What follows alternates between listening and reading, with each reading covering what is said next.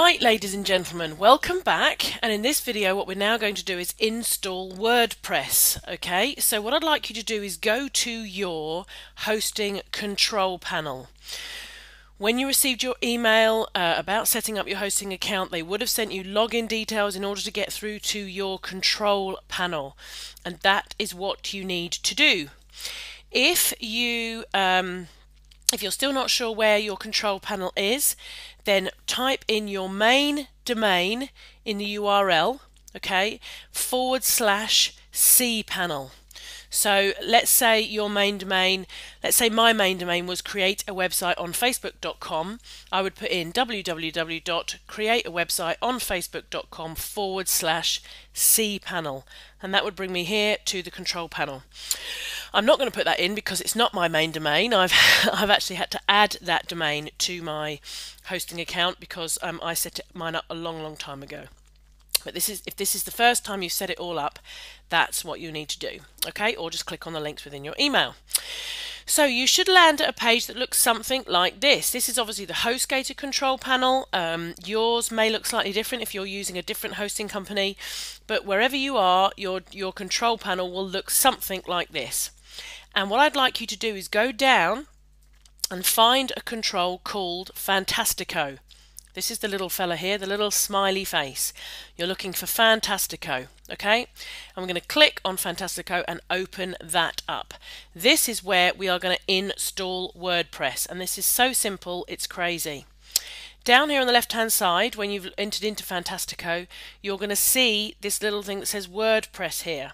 So we click on that. Okay, that takes us through to this page. Now I appreciate you probably won't see all of this. I've got all different pages set up all over the place.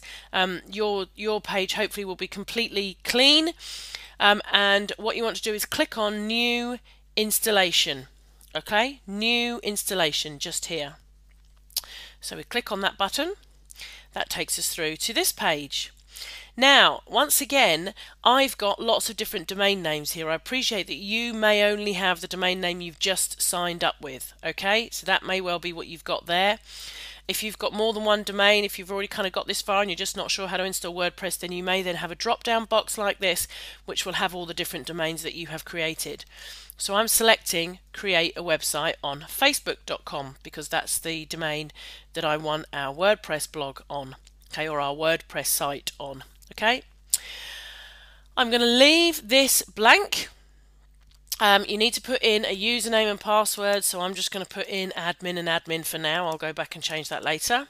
Okay, and you want your email address in here that you want HostGator or you want, sorry, Fantastico to email you your login details. So this is where you'd put that email in here.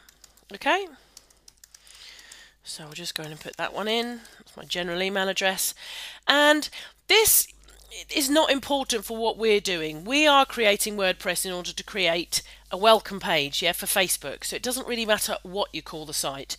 But if you are installing WordPress, if you're following these instructions and actually you'd like to install a blog as well, and you want to give your blog a site name, then this is where you would put it. Okay, so create a website, on Facebook is what we'll call this one. Okay, but as I said, for our iframes it doesn't make any difference, that bit, so you could essentially just leave it blank. And then just click Install WordPress. Okay, and that's it.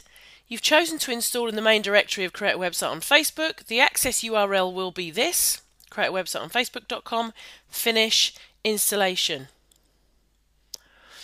Okay. And that's basically it. It's just installing it all now. It's creating all the files that it needs to create behind the scenes and all of that kind of stuff. And boom, there is your WordPress all ready and installed. So shall we go and test it? Shall we go and have a look and make sure it's all working fine? All right, drum roll, ladies and gentlemen, drum roll. Create a web site on Facebook.com. Drum roll. Boom!